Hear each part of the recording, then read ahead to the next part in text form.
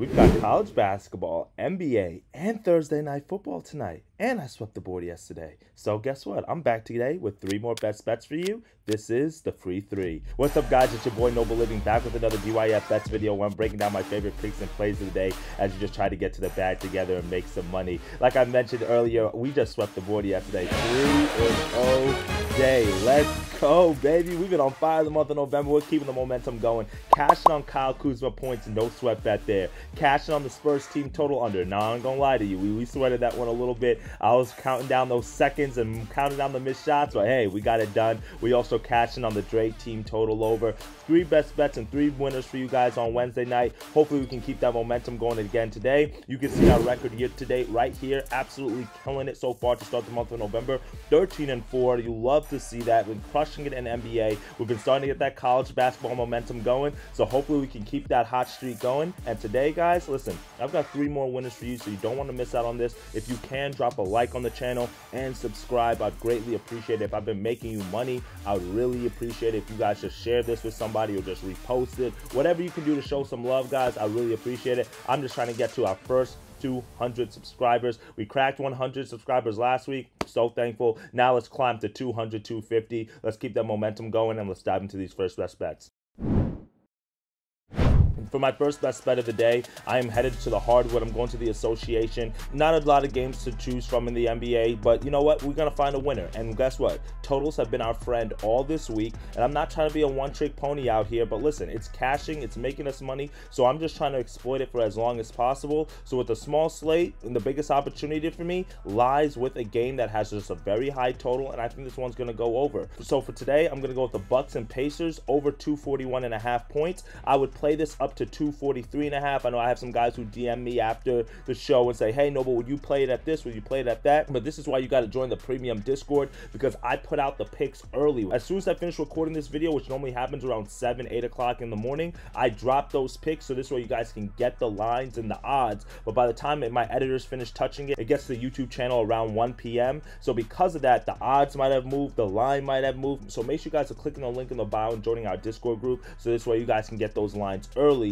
before they move. But I would play this one up to 243.5. I got it at -110 odds on FanDuel. You can shop around to kind of get your best value here. And the reason why I like this pick is because I'm just going to keep working this angle until it falls off. The Pacers don't play defense. Like, they literally don't play defense. I really think their strategy right now is to see which team can reach 130 points first, and that's the team that's going to win the game. If you look at some of their recent game logs, right, they played the Jazz. The final score of that game was 134 to 118. That was a total of 252. And can you believe that game went under? Because that total actually closed at 254. That's absolutely wild to have a total at 254. But look at some of the other games. We took that Spurs matchup earlier this week when they took on the Spurs. They won that game 152 to 111. That was a total of 263. That flew over. They played Charlotte the game before that. The final score of that game, 124, 125, 249 combined total. Cleveland, 121 to 116, 237 total. The line of that game was 230, so it went over. And then they also played Boston. The score was 104, 155. They lost that game. The total in that matchup was 233.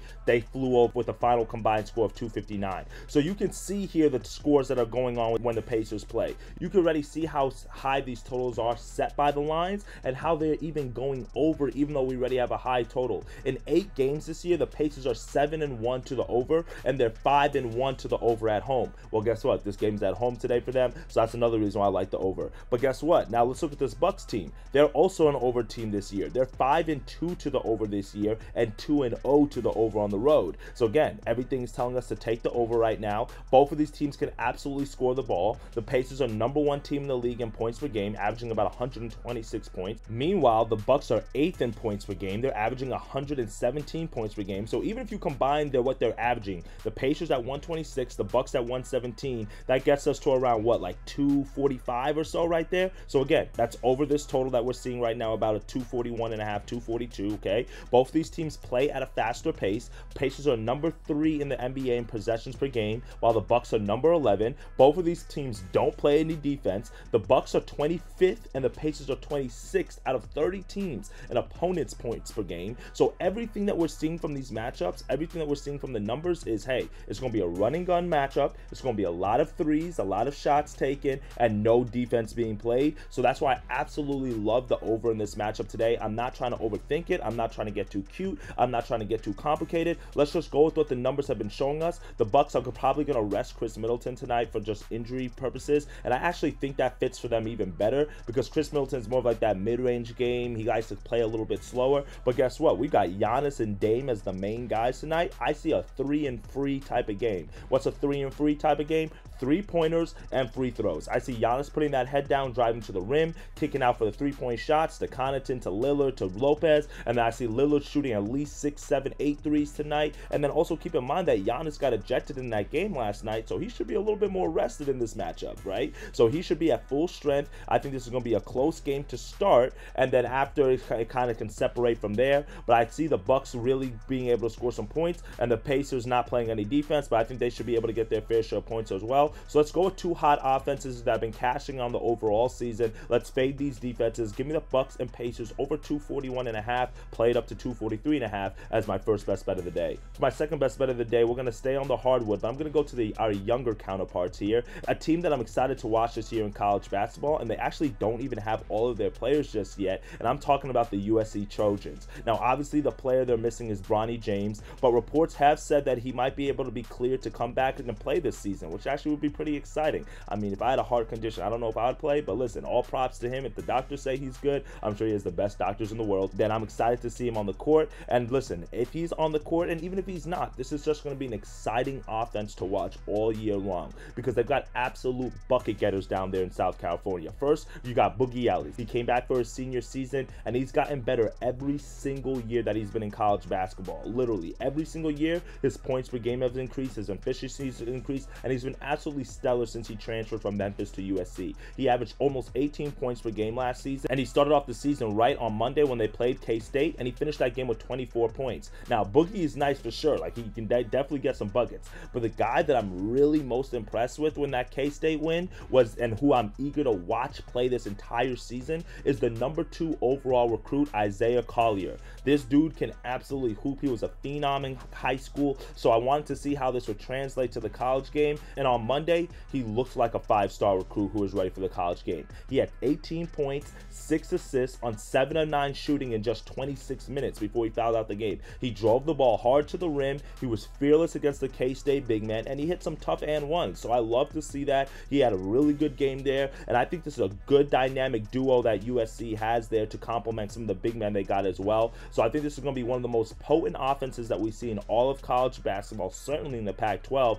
and that's why I'm going to isolate their team total today. I'm going to go with USC team total over 82.5 points as my second best bet of the day. Now, if you can play this one up to 84.5, I got it at -115 odds. I'm sure this one's going to move throughout the day. Like I said, 84.5, 85 is kind of like my number there, but 82.5 is the number I got it at. That's the line that the book set it at, and I really like that number today. They take on Cal State Bakersfield today, a team that you probably never heard of because they play in the Big West, and this is just a huge major mismatch. I mean, we see it on the spread. The spread's like 26, 27 points, so that tells us that it's a mismatch in and of itself. But Cal State, they won their first game of the year earlier this week. They won 73-72 against Southern Utah. Quick trivia question for you guys. What conference is Southern Utah in? Yeah, it doesn't really matter, right? Because guess what? It's not the Pac-12, it's not a Power 5 school, and it certainly doesn't have the likes of and talent of a team like USC does. When you saw that USC dropped 82 points, and that would have hooked on this current line, on a K-State team, yes, a K-State team that's a Power 5 school, the team that took the nation by storm last year by going all the way to the Elite 8, now obviously don't have some of the same pieces as they did last year, you know, seniors like Norman Powell left that team, but now think about this. K-State, a Power 5 school, gave up 82 points to USC. Now we've got a total of 82.5 against a very small mid-major team that just gave up 72 points to Southern Utah. Southern Utah. Come on now. Like, USC should fly over this total. They should absolutely be able to get buckets. And then also keep in mind, USC scored 82 points and K-State had 23 offensive rebounds. 23. So you know how many second possessions that is? Do you know how many extra shots that is? Do you know how many free throw attempts that causes just from like little putbacks and fouls and things of that nature? And they still won that game by 13. Cal State Bakersfield, they don't have the size to compete with USC in this matchup. They've got got one forward who's 6'7". They've got another lanky, skinny sophomore who's about 6'10", and that's it. The shortest player for USC is Boogie Ellis, and he's 6'3". They've got their two forwards right there who are about 6'11", who can shut down things in the paint. They have one of the best rim protectors in all the Pac-12. So I think that you can sprinkle a little bit on the spread, as I do think they'll cover the 26, 27 points. But personally, I'm not a big fan of sweating major spreads. So because of that, I'm just going to isolate it to the team total. USC should be able to run and gun, get their points today. Cal State does play at a little bit of a slower pace, but I think the fact that they don't have the size to get multiple possessions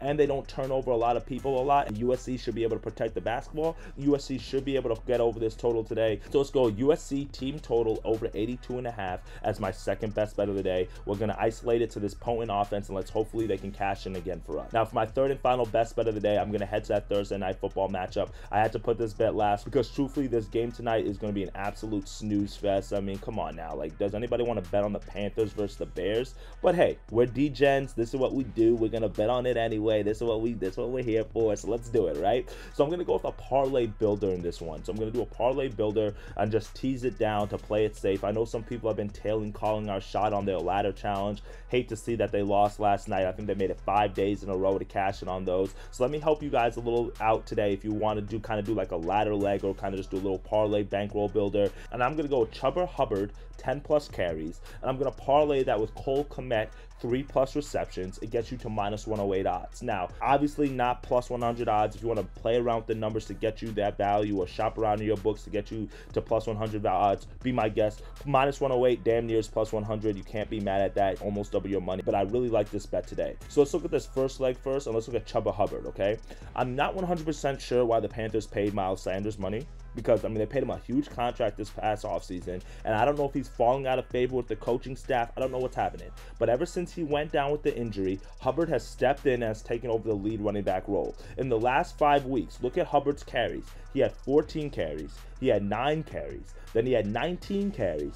15 carries, and then 16 carries. He's flown over this total in 4 of the last 5 games, and the one time that he had underneath 10 carries, the Panthers were getting blown out, okay? So it basically makes sense. I'm just going to ride with that trend today. Now, the Bears do have a strong rush defense, so I'm going to stay off the yards, but if you just want to take his 11.5 carries as a single play, be my guest. I do like that as well, but with the spread in between the threes, because we're seeing about a -3.5 favor for the Bears here, and a total under 40, that tells me that this should be a low-scoring game. It tells me that it should be a close game, which means that there's no really reason for the pass game to be dominant over the run game. So even though the Bears do have a good rush defense, I think the Panthers should run the ball just as the least as like an effort to kind of distract from the pass game, or be able to keep the defense honest in the pass game and not become one-dimensional. Now, if it obviously becomes a blowout, this thing could go a little bit differently, but I don't think it's going to be a blowout because we just don't even know who's going to be the quarterback for the Bears, right? We don't know if it's going to be Justin Fields. The reports that he's going to play. There's also a report that it's going to be Tyson Bagent. I think I say his name, Tyson Bagent, the D2 guy. I don't know if he's going to be the quarterback, right? But all I know is I think this one should be close. I think both these teams have the opportunity to win this game today, and I think they're going to play like it. But one person who should be involved in that Bears offense, regardless of who's the QB, should be Cole Kmet. The tight end for the Bears has been absolutely on fire this year. He's been a great safety valve, especially for Tyson, and I think this is a good opportunity. We need him to get 3 receptions. He's gone over that total in 6 of 8 games this year, so he should be able to do that, and he's been trending in the right direction. He had 6 receptions last week, and he had 10 receptions the week before that. I love to see that. We only need 3 receptions. And the other thing that I really love, especially if Tyson Bagent is the quarterback to go tonight, one thing about young rookie quarterbacks, one thing about young QBs is they get their safety valves. Look at Bryce Young. Who's his safety valve? Adam Thielen, right? Like, if you watch a lot of young quarterbacks, they find their guys that they tend to zone in. And this is what I used last week when I gave you guys DeAndre Hopkins, because Will Levis zoned in on DeAndre Hopkins. Look at how many times he targeted him last week, right? So because I think Cole Kmet has kind of become that safety valve for Tyson Bagent today, and I think that he's also just a big red zone threat as well. So because of that, I should be able to see him be able to get these receptions. I've been basically going the opposite way of what the numbers have been telling us all season. The Panthers have a strong pass defense, but I'm going to go with Kmet's receptions. The Bears have a strong rush defense, but I'm going with Hubbard's carries. points. Now, call me crazy, I don't know, but I think, again, because of how close this game is, because of the potential that both of these teams can win this game, and we have a low total, that it's just going to bring out a lot of dink and dunk football, a lot of small football. Both of these quarterbacks are not stretch it down the field, go gun deep type of quarterbacks. So because of that, I think the run game is going to be established and the Titans are going to be established. So give me Chuba Hubbard, 10 plus carries, Cole Kmet, 3 plus receptions. Not ask them to do too much. Minus 108 as our last and final best bet for our parlay builder to end off the night. Well, that's it for me today, my friends. 3 bets, 3 winners that are headed your way. We've been absolutely on fire this week. I appreciate all the love and support that you guys have been giving me on Twitter, the DMs, the comments, the Book It Sports team, the community, everybody, man. I greatly appreciate it. I've been doing this for a long time, and it's just cool now to kind of be able to give back and give it to you guys, man. So I'm greatly appreciative. Let's cash in tonight. Let's have us a night. Bucks and Pacers over 241.5 points. USC team total over 82.5. And then our parlay builder with Chuba Hubbard, 10 plus carries. Cole Kmet, 3 plus receptions. Parlay those together right there. 3 best bets, 3 winners for you on this Thursday night. For more best bets and for more of my premium picks and plays, make sure you click the link in the bio, join our free Discord group, and as always, dictate your fate, get to that money, shoot me a message. If you need anything, drop a comment below with your pick so this way I can tell you guys. And as always, let's get to that cheddar. I'll see y'all tomorrow. Later, guys.